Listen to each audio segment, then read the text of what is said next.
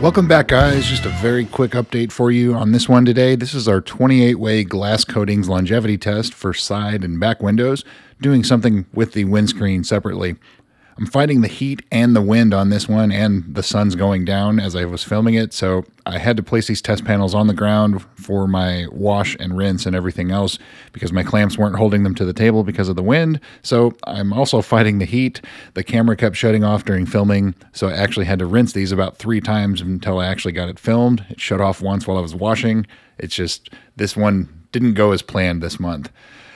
So anyway, we're going to go ahead and foam them down using Chemical Guys Honeydew Snow Foam, rinse, foam again, wash, and then of course rinse everything off to inspect the hydrophobic properties before drying everything off. So jumping right into it, let's see how things are holding up.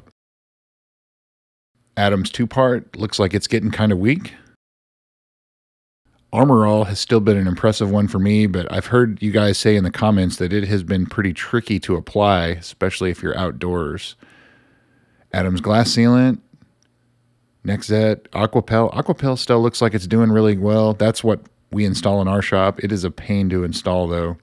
McGuire's getting weak, and then Griot's we marked failed at the 6-month mark, but it's sort of come back. Sorry, I'm kind of all over the place. I had it with this for Shatterex, getting kind of weak.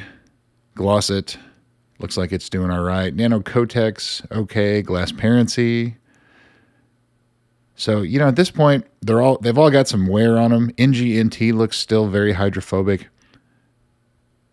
None of them really look like day one, but I would say they're all, you know, considering that these have been sitting outside 24/7, really not terrible. So sorry about the short update this month. Just things weren't going as planned. I will do a little more thorough update next month. So there you go. Thanks for watching, guys. We'll see you soon.